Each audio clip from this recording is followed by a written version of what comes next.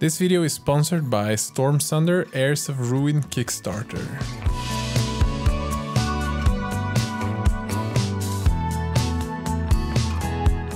Hey friends, you're watching Squidmar Miniatures. I'm Emil, and today we're going to talk a little bit about that joy in our hobby and how we can make it easier for ourselves to get better at painting or just getting more miniatures done for the games that we want to play. We all get into this hobby with joy and excitement, and we want to get better at things, or we want to produce more minis and get more armies done. And sometimes the cold hard truth hits us. We realize that we have too many minis, we don't have enough time, maybe we aren't really that inspired, and we have to force ourselves to get stuff done. And at least for me, before I made this my daytime project, job, whatever you want to call it, I was always looking forward to that time in the evening after the kids were sleeping. I had finished all of my work and I could sit down for a few hours to paint my plastic toys. Number 1. Setting up a painting space. I know everyone don't have the luxury that I have to have a whole basement dedicated to your hobby, and for the longest time I didn't either. I used to set up my painting space in my living room by the living room table and just had everything out by the painting desk, to my wife's demise, and I had to build up and pick down the painting rig every time we had guests over. And this might come as a harsh thing, but it's really important. You need to give yourself a hobby space that makes sure that you have your hobby ready at all times. It's just super important that your wet palette, your paint brushes, and your paints are always ready when you need them. You don't want to start your painting session by working 30 minutes to set up your painting desk before you can start painting. That gives you a big hurdle to jump over, creates sort of like a mental and physical block that you need to plow your way through to actually just start doing your hobby. It's just so much easier to watch The Witcher on Netflix than to build up a painting desk. So if you have a living room table, just set up a small space there where you can paint at any time. Just go sit down for 5 minutes if 5 minutes is what you have. If you can't spare that, or a piece of the kitchen table, then maybe go find yourself a cheap foldable table and maybe a tray or something, so that you can just fold out the table and bring out your tray, and in 10 seconds you're good to go to start painting. So that's my first tip. Give yourself something so you don't have to jump hurdles just to start with your hobby, and you will find that you will enjoy the hobby a lot more and you will get a lot more hobby done as well.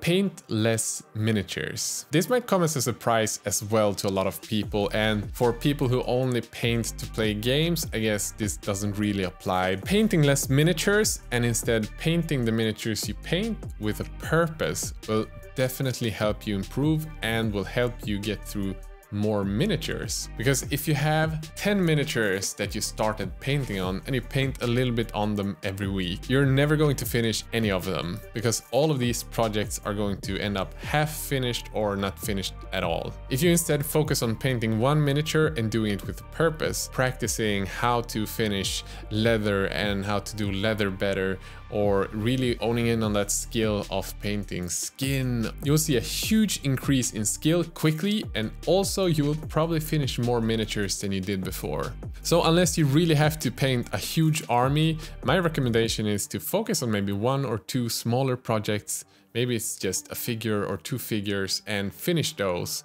and then you go on to the next project. One of my favorite smaller projects are the Warhammer Underworld's Warbands, where it's 3 to 8 figures. It's like a perfect size for me to paint in one go, but it's still the same project, and when I'm done, it's done.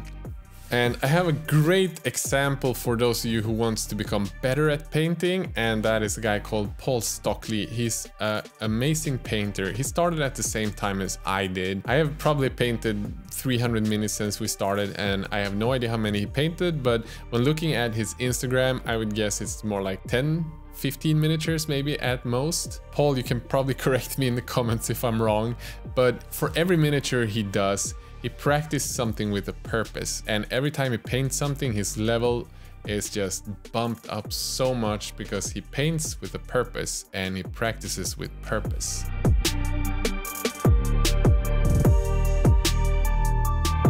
You need to have everything in your hobby within arm's reach. Once again, I know this might come off as harsh, but really, if you want to get stuff done and have more fun in your hobby, you don't want to create extra steps for yourself where you need to go to a different floor of your apartment or house, bring out a box with some stuff that you need for a specific thing, and then go back down. And then when you're done with that, you have to go back up and put it away. You want everything to be as smooth and easy as possible. For me, I have this rule of my own that I actually got from Vince Venturella at Warhammer Weekly, and that is arm's reach. Everything that I use at a daily basis or even a monthly basis, I keep within arm's reach. I know that not everyone can buy these fancy hobby zone shelves that I have, and that's totally fine. There are hundreds of different ways that you at no budget can make sure that you have everything you need at hand. When you're already starting to be tired for the day, you want to make sure that it's easy for you to take the next step in painting and not create another one of those hurdles. Because otherwise, if you come to that point where you need to set something else up in your painting or go get something in your storage room, you'll probably just quit for the day and tell yourself that I'll fix this the next time I paint. One thing that I have that really helps me out with the setup that I have is one of these drawer units that I have underneath my painting desk. So for the things that I don't use every day, I have them just underneath the painting table, ready at hand. So if it's weird basing materials or papers for my wet palette, for example, all that stuff I have ready, available when I need it.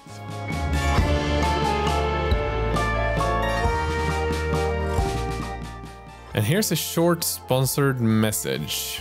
Storm Thunder Heirs of Ruin is a fast-paced 1 to 4 player cooperative RPG board game with fast-paced skirmish combat. With the Kickstarter funded in just a few hours, it's a game with over 100 smashing miniatures bound to give you up to 300 hours of campaign gameplay. Storm Thunder is a game about escalation and challenges, and as you're building your character with custom decks based on your class, race or faction, you also have to balance it with your damaged armor from the last fight where the enemies torn your suit of armor into pieces, making the next battle even more deadly.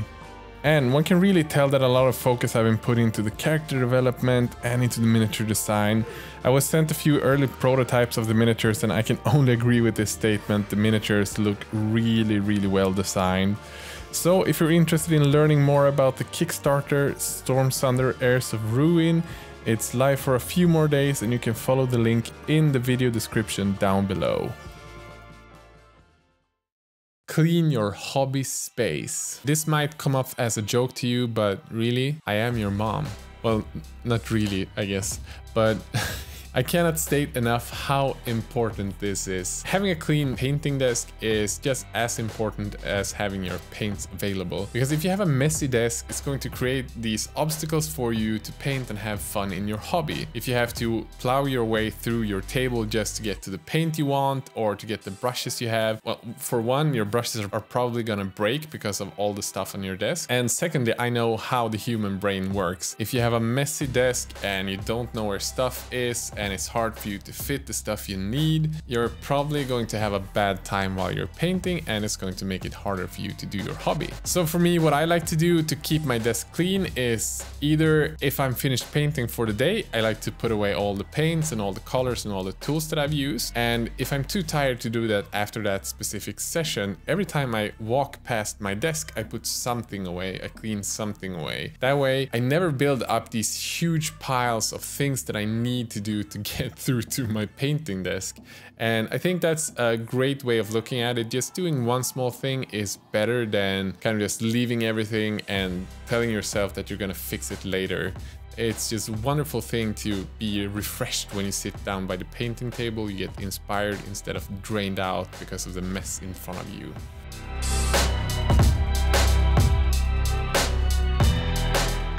Sell your miniatures. A clean mind is so good for being productive in creative things and productive in your hobby. And what do I mean by this? Well, I know for a fact that all of you who have been in the miniature hobby for a while have more miniatures than you've painted. You have a large army sitting in your shelf, or maybe you have a lot of display miniatures that you want to paint at some point. But here's the hard truth. You're not ever going to finish all of these 500 miniatures in your shelf. And what do these miniatures assembled or in boxes do with you? Well, they create some form of stress. Unless you're superhuman, then I'm sorry, this doesn't apply to you, but having all of these miniatures and all these projects running that you want to do, or you feel at least like you have to do them at some point in time, will drain your energy and your excitement for doing the hobby. And it will also keep you away from focusing on the thing you want to do now. So my recommendation is to give yourself a framework. Maybe you have a framework of,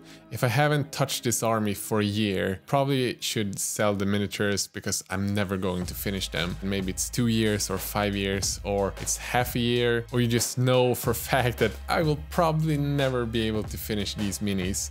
Then sell them. There are hundreds of people who want your army at this very moment. And the same thing goes for display miniatures. Like, unless you have a emotional connection to your miniatures, selling them, even if you don't get the same amount as you paid for them, will probably be better for your mental health and will help you to be able to focus on the projects that you're working on right now. At least for me, I know that it helps. Every time I sell something, I feel like I have accomplished something, and I get really excited about finishing the things and the projects that I have in front of me at this very moment.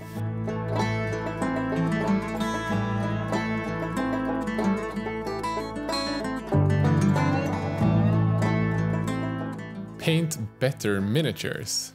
I often get asked on how to improve your miniature painting skill, and a lot of these questions I get are from people who send me photos of miniatures that are not very good. I don't mean that the paint jobs are any good, but the miniatures themselves. A lot of the miniatures we can find out there are not the best sculpts, or like in the case of Games Workshop, I love their miniatures, I love their sculpts, but they're often specifically made to suit their painting style. And this makes it really hard for people to learn how to paint things and learn how volumes works and shapes of things. And this does not just apply to Games Workshop, but Mantic have the same problem. A lot of the 3D printed stuff that you can get online, it has the same problem. It's made to 3D print well, but it's not really made for painters. So how can you select better miniatures? Well, broaden your view a little bit. Maybe try painting miniatures that are a little bit bigger in scale and they're sculpted by sculptors who actually know anatomy, that knows how a body works, that knows how different materials work. And if you have a miniature that helps you to paint well instead of a miniature that you have to work around to make it look good,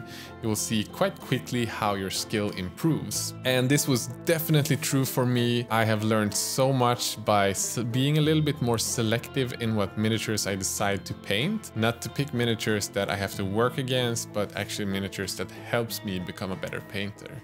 Maybe we can get some suggestions in the comment section if you as a painter have ever come across this problem where you feel like your miniatures aren't good enough for what you want to accomplish, and maybe you have some suggestions of miniatures that you think are amazing for learning how to get better at painting different things.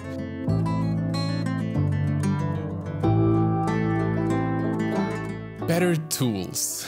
I cannot state this enough. This so much adds up to the other things that we talked about today. How to make things more fun in your hobby, how to make it easier for you and not work against you, and that is getting better tools. The first and obvious thing is get a good brush. I can't address enough how important it is to have a brush that helps you understand the flow of paint, that helps you follow the different shapes of the miniature instead of you having to kind of work around it. So just picking up one Kolinsky sable brush or something like that will really boost your confidence in painting, and this comes up so much in our Patreon discussions where people try out their first Kolinsky sable brush and they are just in awe of how different the painting process becomes, because it's just so much easier easier and so much more fun to paint with. Another one of these tools that I really recommend you to have is a wet palette. Make one at home or whatever, but having good tools will help you become a better painter and have more fun while painting. And the same thing goes for airbrushes, for example. I've had friends who bought these $20 airbrushes and a $15 compressor, and they never use it, and airbrushing is no fun. They don't enjoy the process of airbrushing. Instead of picking up a decent one, it doesn't have to be the most expensive one. I'm not asking you to go buy one for $500, but getting one that works and works the way you want it to work is just so important.